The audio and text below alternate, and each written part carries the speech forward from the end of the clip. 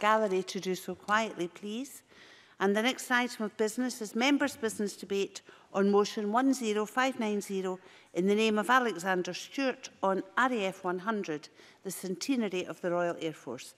This debate will be concluded without any questions being put, and I would ask those who wish to speak in the debate to press the request to speak buttons now. And I call on Alexander Stewart to open the debate for around 7 minutes, please. Thank you, Deputy Presiding Officer. I'm delighted and grateful of the privilege of being able to open this historic members' business debate this afternoon. And I'd pay tribute to all who have chosen to attend and support in the public gallery this afternoon. 100 years ago this month, King George V authorised the creation of a new branch of British military, which was formed in response to the growing role of air power in warfare. This was created merging the aviation branches of the Royal Navy and the British Army together on the 1st of April 1918 into a single service, which was to be known thereafter as the Royal Air Force. Expanding rapidly from its inception, the world's first truly independent Air Force, the RAF brought in and has sought and fought in major issues from the Second World War. Its most famous campaign being the Battle of Britain, when in July to September 1940, the RAF fought off a hugely superior German Air Force, denying the Luftwaffe air supremacy over southern England and therefore preventing the German invasion of Britain. In May 1941, the Battle of Britain came to an end. The then Prime Minister Winston Churchill said of RAF pilots, "Never in the field of human conflict was so much owed by so many to so few." By the end of the war in 1945, the strength of the RAF was nearly 1 million personnel. And at the start of the Second World War, two of the first ever Royal Auxiliary Air Force squadrons, 602 City of Glasgow Squadron, and I'm delighted that we have a number of current personnel with us this afternoon in the chamber, and also Squadron 603, the City of Edinburgh. They resulted in the exceptional skills that they had and the airmanship of 602 and 603 squadrons, because they were instrumental in the RAF's success of ensuring that the Luftwaffe were dealt with. And that particularly took place here in Scotland when they dealt with an aircraft over the River Forth on the 16th of October 1939. Scotland was and still is considered strategically extremely important for the defence of the United Kingdom. Indeed, the RAF constructed and operated an enormous infrastructure north of the border, with RAF Lossiemouth in Moray and also Leuchars in Fife.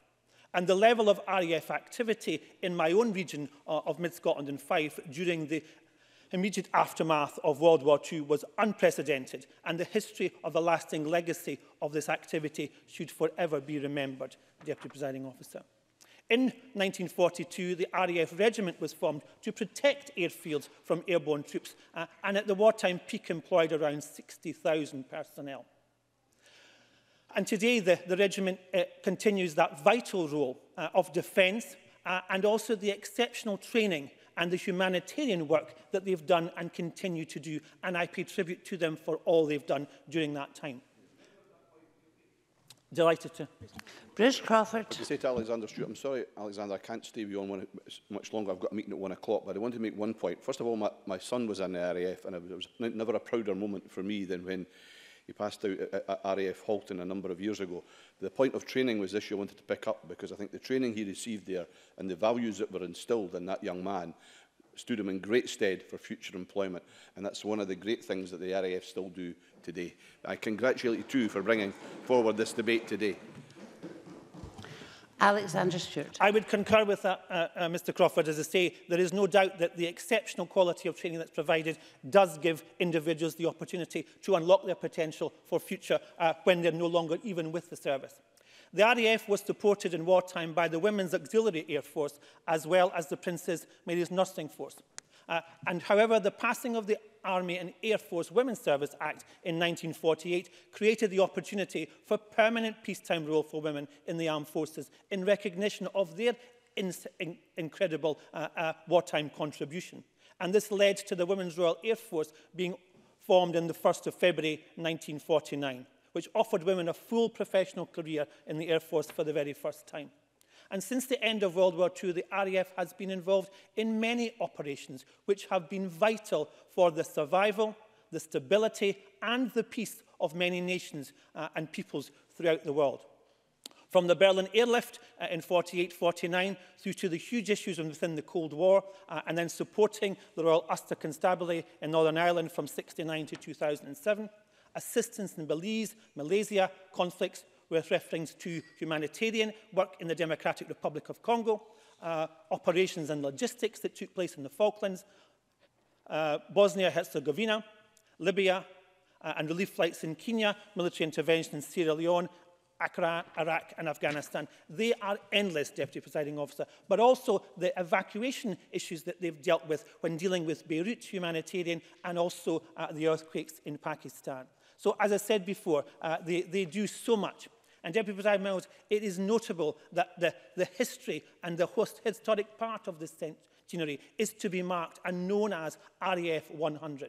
In a programme which will salute the century of RAF forces throughout a wide range of local, regional and national events that will take place across air shows running from April to September.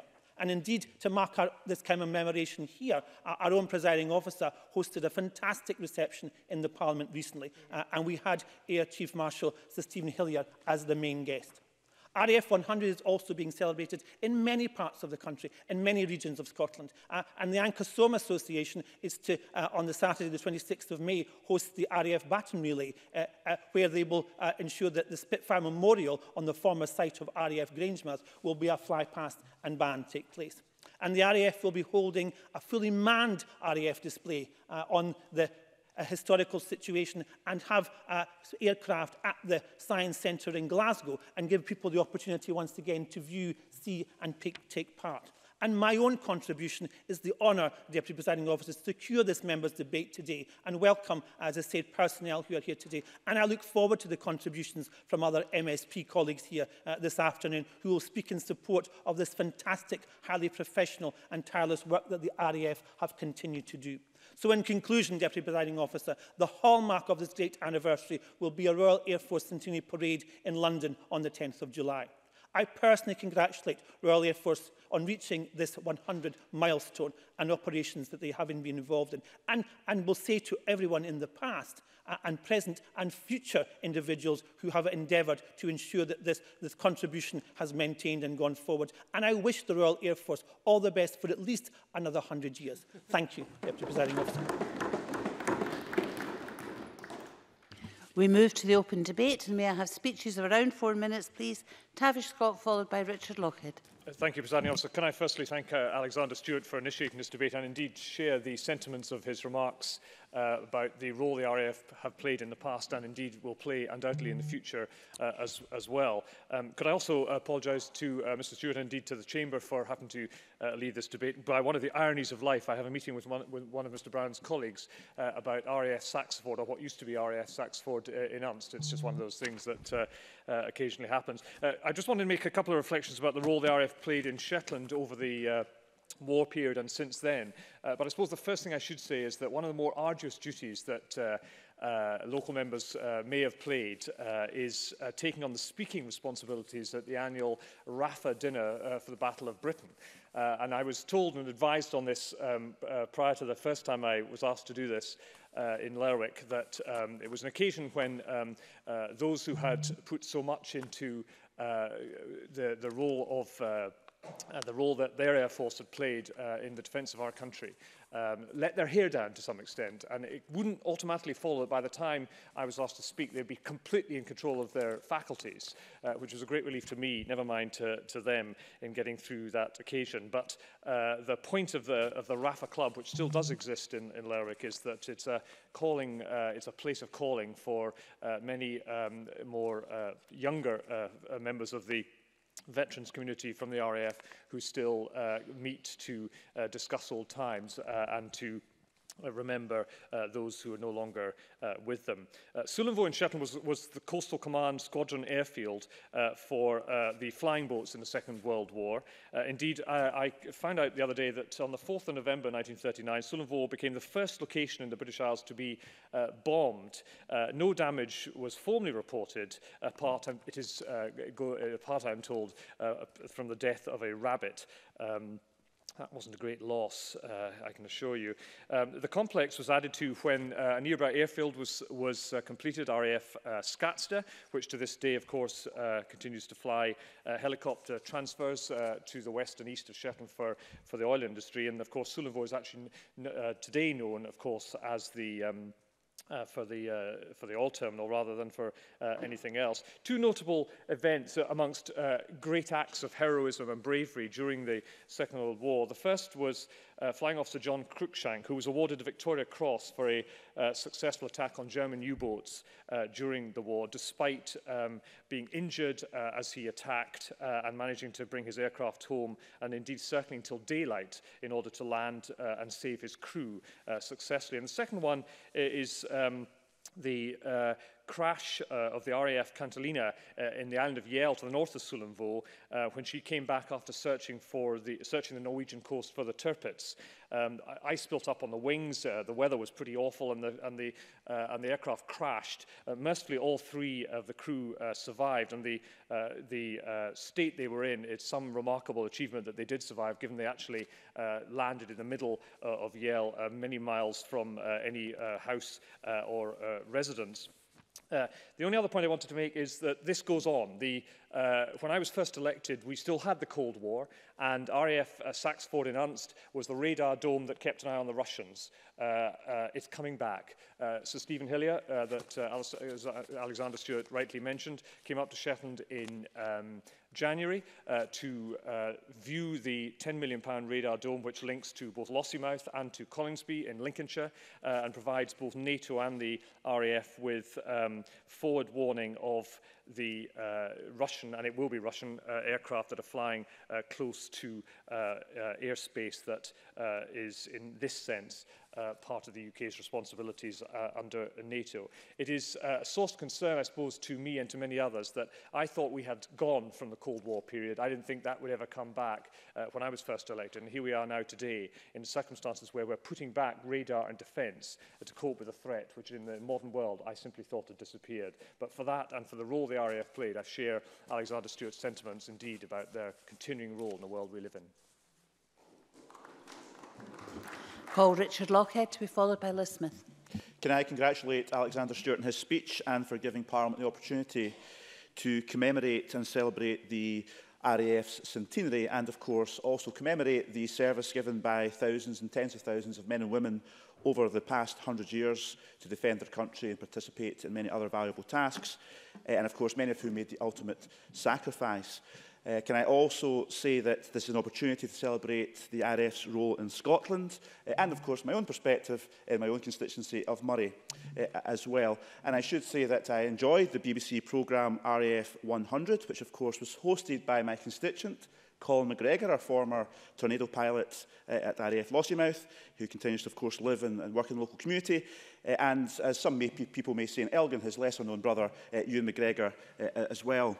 But it was good that two Scots were hosting that programme because Scotland has had a big influence on the Royal Air Force, and we should not forget that it's David Henderson, a Scot, who was said to have written the report in 1917 that went to the UK government making the proposal for the Royal Air Force, which then came into form, which was formed in 1918, but that went in the name, of course, of General Christian Smuts.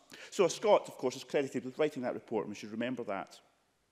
And today, we have a Scot and a former Kilmarnock Academy pupil, Sir Stephen Hillier, who, of course, is currently the Air Chief Marshal and Chief of the Air Staff. The RAF, of course, has fulfilled many important duties defending our country and promoting humanitarian effort around the world over the past 100 years. Some, of course, may be controversial due to decisions taken by the political masters, but the service of the men and women has always been characterised by dedication and professionalism, and that can never be questioned.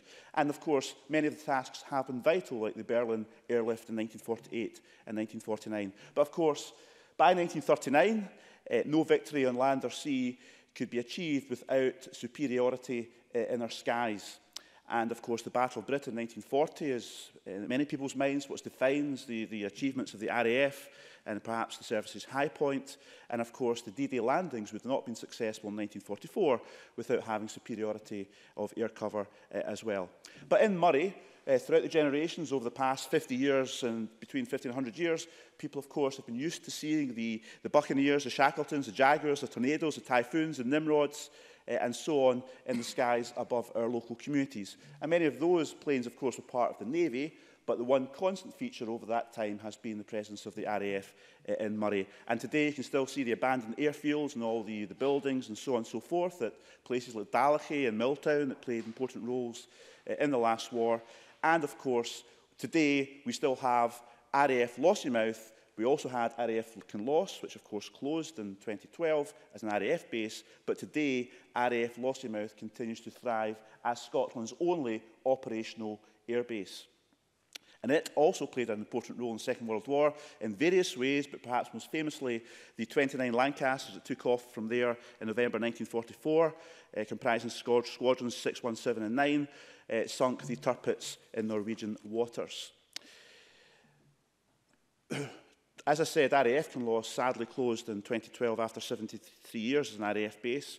But RAF Lossiemouth today is continuing to expand. And even today, as we've been speaking, the closure of the ceremony has been taking place at RAF Lossiemouth over the cutting of the turf for the new 9 P-8A Poseidon maritime patrol aircraft that are going to be based there to join the Typhoons who've moved in to take over from the Tornadoes, and we're also getting a new squadron soon of the Typhoons as well. So RAF Lossiemouth is continuing to play an even greater role in the defence of the country. And that brings other benefits as well, like Boeing, for instance, are going to be building at RAF Lossiemouth and creating new high-skilled jobs there. So I'm hoping there'll be spillover for the local economy from that centre of excellence that will be developed over time. So in closing, I just want to say that the RAF has helped define many of Murray's communities. The former personnel, of which there are literally thousands, and the current personnel, of which there are also thousands, play a vital role in the local community. They're part of the local community. They contribute to the local community. And I hope that positive relationship continues in the future. And I join other members in wishing the RAF a very happy and prosperous 100th birthday. Liz Smith, followed by David Stewart. Thank you, Deputy Presiding Officer. And can I thank my colleague Alexander Stewart for bringing this debate to Parliament on what is undoubtedly a very historic occasion. Deputy Presiding Officer, in the War Museum in Valletta, one of the biggest visitor attractions is a Gloucester Gladiator biplane known as Faith. It's the sole survivor of the trio of biplanes Faith, Hope and Charity, whose pilots virtually single-handedly, against all the odds, night after night, hour after hour, defended the tiny island of Malta in some of the darkest days of the Second World War between 1940 and 42. For me, it is an airplane which symbolises not just the ordeal of the RAF servicemen and the people of Malta who stood courageously against the Axis nations, especially when all looked lost, but also the skill, determination and indomitable spirit which has been the hallmark of the RAF for the whole century of its existence. Indeed, I don't think there is anything that better exemplifies the distinctive character of the RAF, which prides itself on ensuring that all its personnel pull together as a team in order to deliver effective air power no matter the challenges or the environment in which the squadrons may find themselves. At the recent Centenary event in Holyrood, which many of us had the great privilege to attend, it was very clear that the abiding strengths of the RAF, whether they are to be found in the most senior officer or in the most junior cadet, are the strength of its leadership, the expectation and the delivery of the highest professional and personal standards, and the strong strength of tradition. We all owe so much to the RAF, whether that was in the darkest hour of the Second World War or as it combines today with the other armed services to defend this nation in an increasingly fragile world and to strengthen international peace and its stability. When seeking new recruits, the RAF says that it wants men and women whose personal qualities of integrity and respect reflect the core values of the RAF. They want men and women who will respond to a demanding way of life, who aspire to excellence, who share a sense of duty and commitment, and who recognise that the life of another person may depend on them, as might their life depend on themselves. My own interest in the RAF is as a result of my father's World War II service in Malta and latterly in Sicily. He was a corporal in one of the squadrons which faced the ultimate challenge of standing foursquare against the siege of Malta between 1940 and 42, including many months with little food or any other comfort, which battled against all the odds to hold off the relentless bombing of Italy's Regia Aeronautica and then Germany's Luftwaffe. No fewer than 3,000 raids took place on Malta's towns and ports in the course of 2 years, with 15,000 tons of bombs being dropped. It was extraordinary what the RAF and indeed the people of Malta achieved as the unsinkable aircraft carrier, the term that Winston Churchill used to describe the island. Fighting alone against the Italian Air Force between June and October 1940, just as their colleagues were about to do Battle of Britain, the 6 volunteers who flew the Gladiator biplanes, Faith, Hope and Charity, were the epitome of the RAF and all that it has meant to this country. As members know, the combined determination of Churchill and the chiefs of the Air Defence Staff in the face of pressure from France to sell out on Malta was the reason that the Allies were subsequently able to defeat the Axis in the Mediterranean, that the Second Battle of El Alamein in November 1942 was successful, which in turn allowed Allied landings in Morocco and Algeria in Operation Torch. Little wonder, then, that the RAF was held in such high, precious regard. In the modern era, RAF officers and their families would be the first to admit that so much is owed by the support of charities. The RAF Association, the RAF Benevolent Fund, the RAF Charitable Trust and the RAF Museum. And I was personally delighted to learn that thanks to the assistance of these charities in order to mark the centenary, the 14 war memorials dedicated to airmen from the First and Second World Wars will now have heritage protection, including those which commemorate the most decorated World War I pilot and the first pilot to shoot down a German Zeppelin. I was also delighted to learn that in the centenary year, the RAF is supporting a new programme designed to encourage far more young people into STEM subjects in Scotland, something which we know from the evidence in schools, colleges and universities is so desperately needed, and that in a very short timescale, I hope that that will happen. Deputy Presiding Officer, the journey from the merger of the Royal Flying Corps and the Royal National Air Service on the 1st of April 1918, when each had just around 100 aircraft, balloons and airships, to the high-tech service that the RAF is today is quite remarkable. In the excellent documentary recently presented by Ewan and Colin McGregor, whose parents live in Perthshire, just a few miles away from me, the 100 years of technical change has been shown in its fullest measure. But so too was the dedication, the professionalism and the heroism of RAF veterans who were interviewed. We all owe them so very much. That biplane faith, which stands alone but proudly in Valletta's War Museum, will for me remain the enduring symbol of the RAF. It is their courage, their will to win and their spirit, now being passed down through the generations, that is the mainstay of the RAF. And indeed, this country, we must celebrate this centenary. Thank you. Call David Stewart to be followed by Maurice Corrie. Thank you, Presiding Officer, and I want to congratulate Alexander Stewart for securing this afternoon's debate and for his comprehensive and very thoughtful speech. The message, Presiding Officer, that will resound across the Chamber today is that we all owe a debt of gratitude and honour to the RAF and the role that they play in the defence of our nation. And I would echo Poppy Scotland's words when they say, we thank all those who have served, are still serving, and their families for their service and sacrifice. Presiding Officer, a little more than 8 short years ago, I brought to this chamber a members' debate to discuss concerns about the possible closure of RAF Kinloss. The cross-party campaign was supported by all the party leaders at the time, Alex Salmond, Annabel Goldie, Tavish Scott and Ian Gray. I argued then, and I argue today, that armed forces personnel have a social covenant with our country at times of peace and at times of war. And during times of conflict, I always remember the lines from John Maxwell Emmons that are repeated every Remembrance Sunday across Scotland and beyond. When you go home, tell them of us and say, for their tomorrow we gave our today.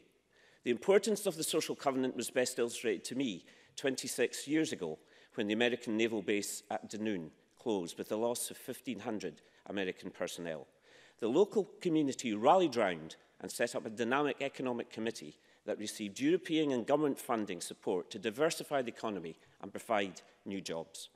Like most members in the Chamber today, my interest in this debate is personal. My father did his national service with the RAF at Kinloss as a fresh-faced 18-year-old over 70 years ago. And during my last year of school in the Highlands, I thought seriously about joining the RAF, but instead I chose the less hazardous conflict zone that comes with a career in politics. However, during my time in Westminster from 1997, I relished the opportunity to serve with the RAF for 2 terms as part of the Armed Forces Parliamentary Scheme. And I want to put in record, Presiding Officer, my thanks to my friend Sir Neil Thorne for his initiative in setting up the scheme in Westminster. And of course, welcome the scheme we have in the Scottish Parliament. And I hope that members from all sides of the Chamber will volunteer to take part in it. During my involvement with the Westminster programme, I had direct experience of RAF Kinloss and Lossiemouth, as well as a memorable week in Basra in Iraq, which is still etched in my memory. As part of the scheme, I flew in a Tornado fast jet, a Nimrod maritime aircraft, and a Sea King search and rescue helicopter. On my last day with the RAF, the Sea King I was involved in had to attend an emergency in Glencoe, and I vividly remember flying a few hundred feet above Loch Ness on the way to Glencoe and observed at first hand the bravery, expertise and professionalism and the pilots and the winch crew as they saved the life of a young Swiss mountaineer who had fallen and suffered severe facial injuries. My experience was a brief snapshot, but it gave me tremendous admiration for the armed forces and for veterans. We should always remember that people do not stay in the armed forces forever, and our responsibility to people who have served our country doesn't stop when they leave the service. The covenant that we make with those in service community does not stop when they rejoin civilian life. It's also important that we bear in mind as a country we've invested a great deal of money in training our servicemen and women, and that, although we've a duty to ensure they're looked after, we've a duty to ensure that the investment in skills and training is not lost to society. That's just one reason why it's so important we ensure a high-quality transition from the services to civilian life. I warmly welcome this debate to mark and salute the centenary of the RAF. The RAF100 will have a wide-ranging group of community, regional and national events. Let us all unite today in congratulating the RAF and praise the personnel of the past, the present and the future. Thank you. The last of the open debate contributions is from Maurice Corrie.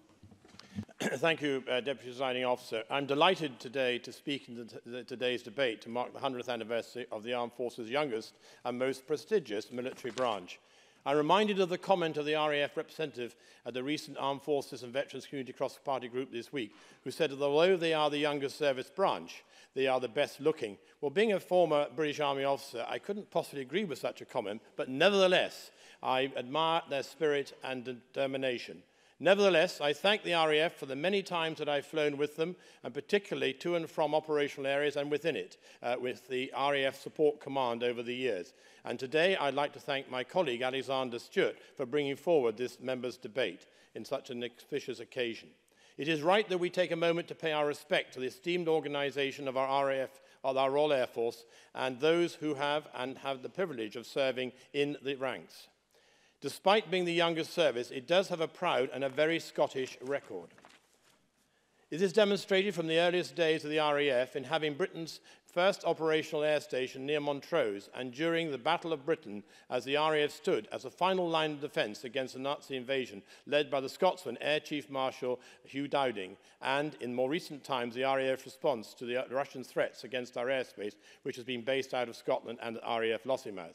I want to speak a bit more about the modern RAF in Scotland. Of course, its main operating base in Lossiemouth and Murray, and it is growing with the additional support of the squadron of Typhoon fighters on the way alongside the new P-8 Alpha Poseidon aircraft, which are also to be based there. All great news for that part of the country, as it means more investment and jobs in the local community, to which Richard Lochhead so rightly referred.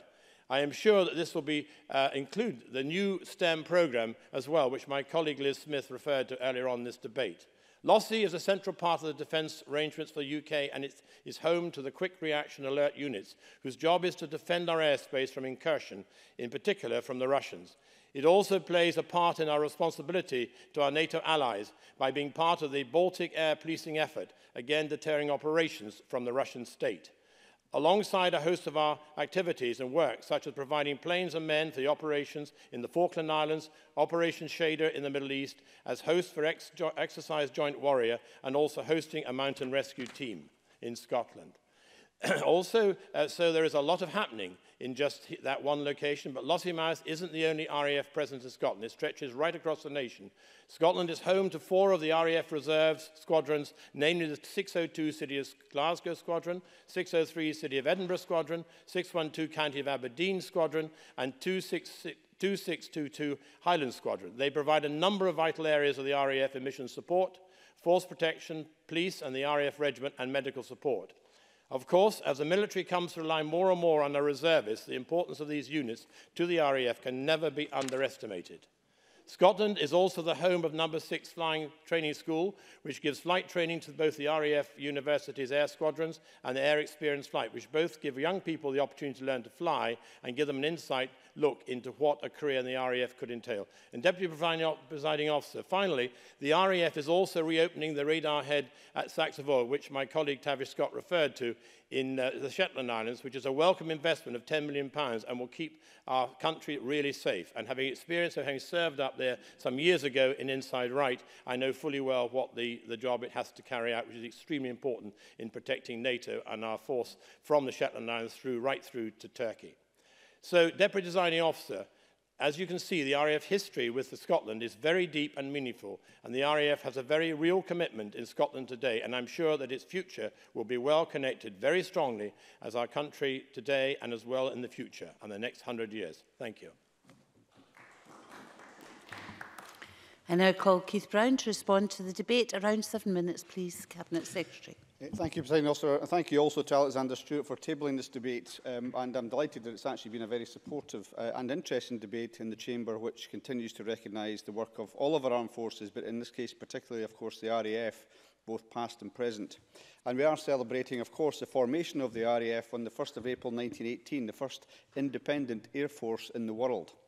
And also born out of necessity 100 years ago, the Royal Air Force today continues to lead the way, as we've heard, whether that be in combating modern threats to our security or delivering humanitarian aid around the world.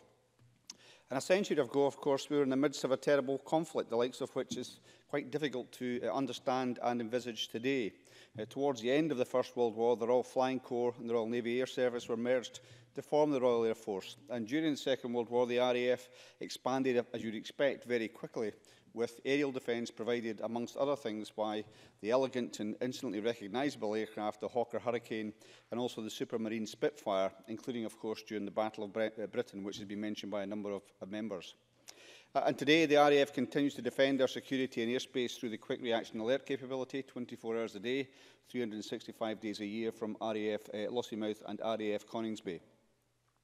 As well as being the home, though, to the Quick Reaction Alert North, RAF Lossiemouth in Murray is also home to 3 squadrons of Typhoons, and I'm sure the local communities are looking forward to welcoming more RAF personnel and families with the arrival of a further Typhoon squadron and, as has been mentioned by Maurice Corrie, the Poseidon Maritime Patrol aircraft. The RAF family in Scotland, of course, extends well beyond the communities in Murray, with a presence maintained at Leuchars and Fife, and 2 Royal Auxiliary Air Force squadrons based in the Central Belt, all of whom have a warm relationship and close ties to their local communities. Now, during that 100 years, as you would expect, the RAF has changed a great deal. The Women's Royal Air Force was created on the 1st of April 1918 at the same time as the RAF, following the formation of the Women's Auxiliary Army Service and the Women's Royal Naval Service in 1917. And the First World War also saw the formation of separate women's services for the first time.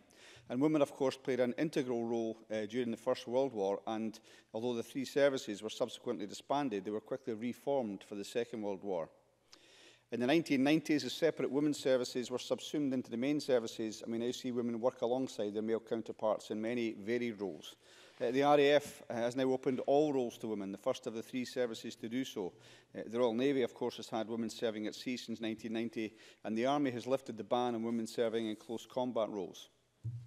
Many of the contributions today have drawn on the personal experience of individual members, And at the risk of boring some of those who attended the event that we had with the RAF, hosted by the presiding officer a couple of weeks ago, I'll just recount briefly my experience. I think I've had 3 times I've been obliged to hitch a lift with the RAF, and the first of those was returning actually from the Falkland Islands conflict in 1982, when we got a lift back from Ascension Island to RAF Leuchars. And I do remember, as a shy, modest, retiring Marine, not wanting to mention the fact that the chairs were all facing the wrong way on the aircraft, but there was very good reason for that, for health and safety reasons. The second time was actually on a trip to Norway, again from RAF Leuchars. And what struck me at the time, perhaps it's unremarkable for the RAF, was their ability to land the Hercules aircraft on a completely snowbound airport. The skill that involved was remarkable. And the last and perhaps most memorable time was to have a chance to go into a tornado, as Dave Stewart had done, which followed on from the RAF coming to the Parliament here, having an open day and winning a ballot to be the person, the MSP, that got to go up in the tornado. To my extreme disappointment, I passed the medical with flying colours, which meant that the pilot could do whatever he wanted, while having to observe the 200-metre floor, but everything else was open. And usually the next question that follows is followed by the answer 3 times, and I'll not go into that anymore. But what did strike me, and I did say this at the event, was just the modest, understated manner and very evident competence of the pilot, the professionalism of that pilot that day, the way that he did various things in there, you know, without really thinking about it to any great extent. Such was the level of training and practice that had been experienced both over the North Sea and on mainland Scotland. So very impressive, the personnel that are being produced by the RAF.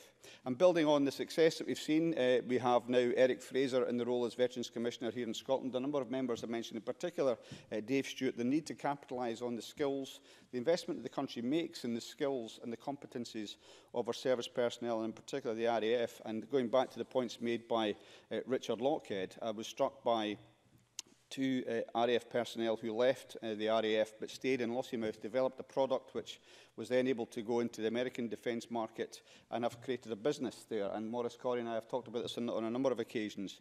We really have to do much more of that to keep that huge level of concentration of skills, keep it in the local area for the benefit of the local area. The RAF, along with the other services, provides, of course, career opportunities for engineers, aircrew, medics and many other professions. Service personnel gain a variety of transferable skills during their military careers, and often some of our job, and I know this is true for Maurice Corrie as well, is trying to tell some service personnel how experienced, how capable and how useful the skills are that they have gained, how relevant they are to Civvy Street.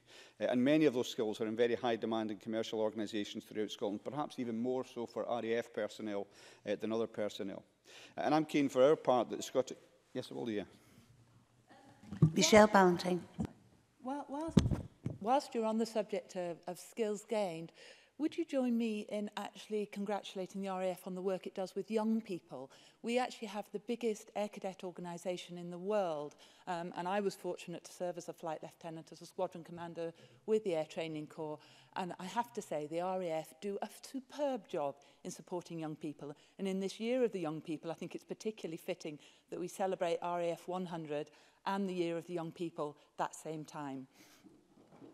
Keith Brown. I would certainly agree and point out I'm wearing the Year of the Young People badge today, but I could also say that my twin nieces both served with the Air Cadets, not with any intention of actually going on for a military career, but they got a fantastic amount out of the experience that they had, so I would certainly join in the commendation of what the Cadet Service does.